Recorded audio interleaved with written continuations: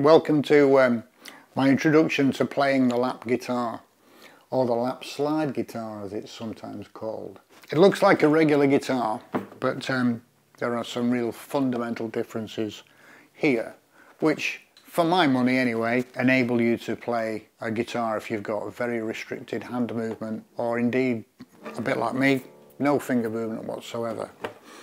If I pick up the guitar, one of the main differences is that the strings are a fair way off the fingerboard. This means you couldn't play this guitar like an ordinary guitar. And the reason for that is that the guitar is played with a solid bar, or in my case a tube, which touches the strings and varies the pitch infinitely. I'll demonstrate. So I use a thing like this on my forefinger, and a regular guitar, if you play a note, you can place a finger anywhere in the gap here between the frets. These pieces of metal here are called the frets. You place your finger in between and you get one increase in the note. And by one increase in the note, I mean this.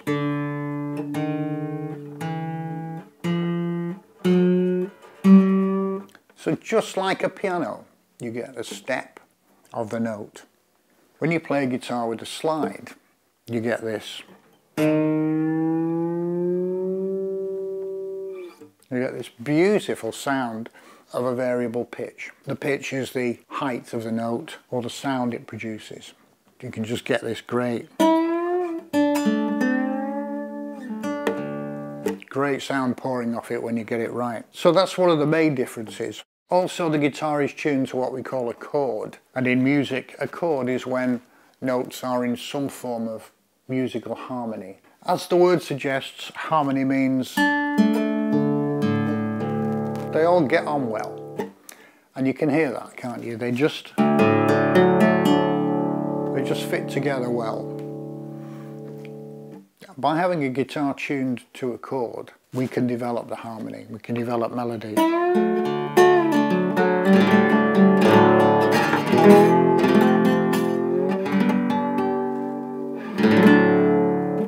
And because we've got this thing called a chord,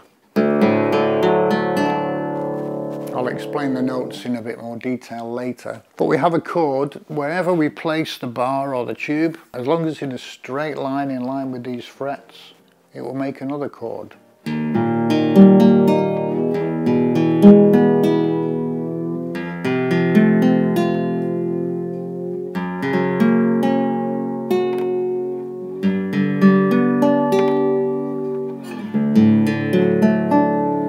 And it will do that all the way down to the bottom. And indeed, if you could carry on further, you could play it right down here. The other thing that we've done on these guitars is, in order to tune the guitar, you always turn these things. These are called tuning pegs. And we've inverted those, so they're sticking up the other way, looking at you, and very easy to get your fingers and hands to. And well, that's about it. That's the difference between this guitar and a regular acoustic guitar. Not really much. So this particular guitar is not a regular lap guitar or a slide guitar. It's a converted Spanish guitar